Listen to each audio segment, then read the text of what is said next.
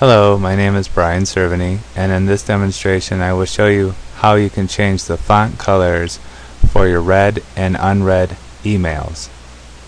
So I will start by clicking on File, Preferences, Fonts and Colors. Now in Lotus Notes 8.5.3 you have the option to select any color for read and unread mail.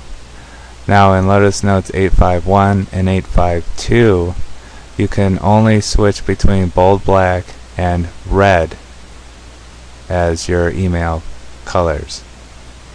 So I will pick, for unread mail, I will pick red for my color for unread emails, and for my read emails that I have opened, I will choose black.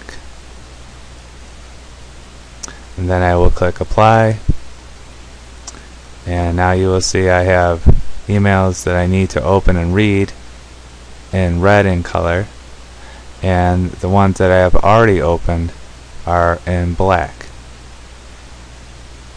And if you have visibility problems and you can't see red, you may want to change it to a different color, just in case you have some kind of eye visibility problem. You can choose any color you'd like and click apply and click OK, and that changes the font color for emails that I haven't read to like a light gray color. And that is all for this demonstration.